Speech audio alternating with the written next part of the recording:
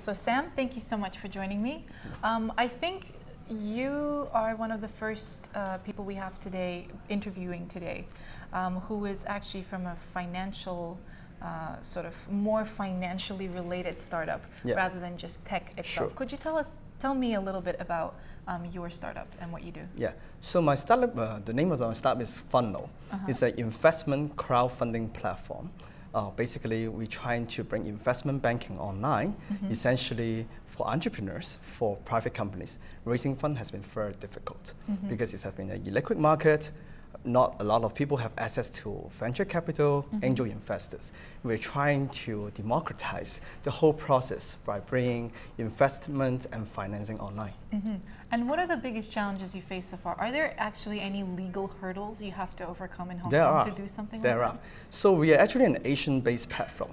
So our presence in Hong Kong, Singapore, Malaysia, and Indonesia. Oh, quite international. Yes, that's right. So in Hong Kong itself, retail investors still cannot invest in an equity of a private company. But then professional investors, meaning they have a high net worth individuals or they're institutional investors, they can actually do so. But then in other jurisdictions, they are a little bit faster than Hong Kong itself. I see, okay.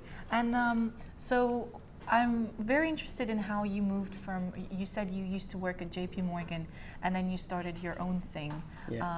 Was that, were you nervous about making that jump from, stable job to startup entrepreneur? What were some of the difficulties you faced there? When I was in JP Morgan, I'm very passionate to bring more capital to public companies.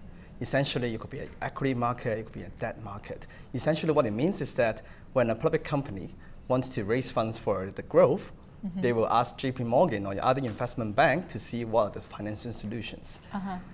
Decade low interest rate environment makes it too easy for company to actually get funding.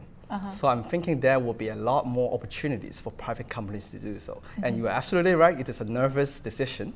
It's a very exciting decision, but we love it so far.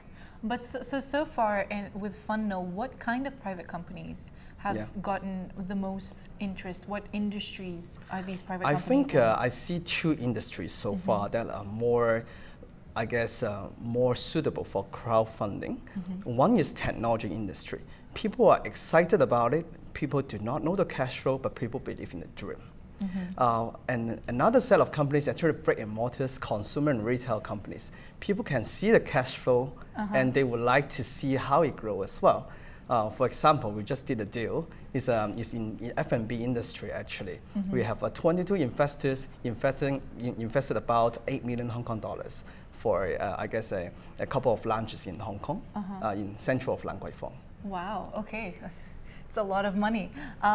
So you mentioned you are operating from different countries. That's right. So how does Hong Kong compare in terms of like the startup environment and the entrepreneurship ecosystem?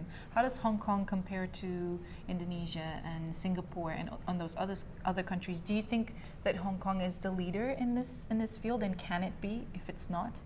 I think Hong Kong can be the leader in Asia in general.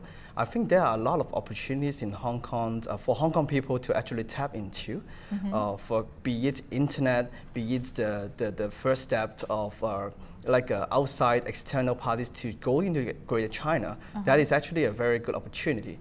I think Hong Kong in general can do a little bit more to stimulate innovation itself. I think a lot of innovation right now is driven from the States. I think as a lot of people have in the forum has mentioned, but I think I am looking to see more of that in Hong Kong as well, particularly in the fintech area. When I say fintech area, it's the financial technologies. So be it electronic payment, be it crowdfunding, be it Bitcoin. So I think I would like to see more of that soon. I see. And finally, you mentioned Greater China. So with Funnel, do you have some plans or strategies where which you'd like to take to right now we are in Hong Kong, but then we would love to go into China some days. We have wide access in China for its investor assets, particularly for venture capital, for the angel investors, but then we have not been able to tap into the entrepreneurs in China as yet, but we would like to do so when the regulations release itself. Okay, well I wish you the best of luck with that. Thank you so much for talking with me. Thank you. Thanks so much, Sam.